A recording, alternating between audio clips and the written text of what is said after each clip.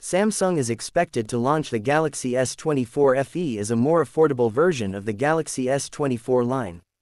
Although Samsung hasn't officially confirmed the phone yet, its existence has now been verified through a listing on a UK carrier's database.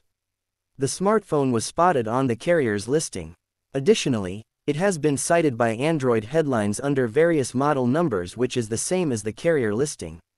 First variant is said to be the global variant, while the other variants are for America, Korea, and Canada.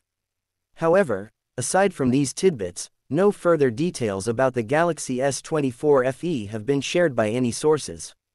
Nonetheless, previous leaks suggest the smartphone might feature a 6.1-inch display, a generous 12 GB of RAM, and storage options ranging from 128 GB to 256 GB.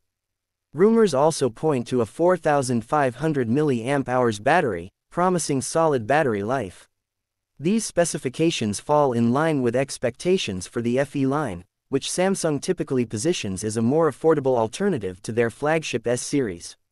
While specifics are unknown, the S24 FE is likely to borrow some features from the recently released Galaxy S24, but at a lower cost. As for the launch date, it remains under wraps for now.